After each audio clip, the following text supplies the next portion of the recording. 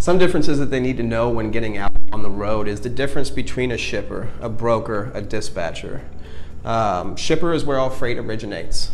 This is going to be a manufacturer or distributor. So they have a product that needs to be shipped to a receiver. Very often with 1, 2, 3, 4 truck companies, you're not going to be able to work directly with shippers. So they get with a broker. The broker has all these loads from the shipper, let's say 100 in a week.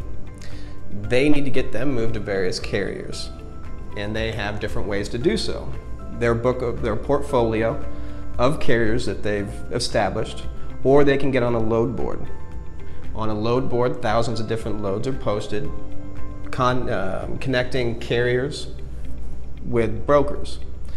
You can also go with a dispatcher. What a dispatcher does is they find freight for a carrier via shippers or brokers and through load boards.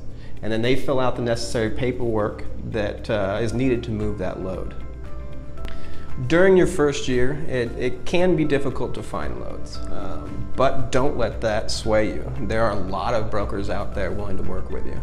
As it stands, there's about 10,000 active brokerages in America right now. So you look at it, there will be guys that will need you to have your authority for 30 days or 60 days or 90 or even a year before they'll operate with you. There are ways around that. Having your business plan and having an action plan, having references can help skirt that issue.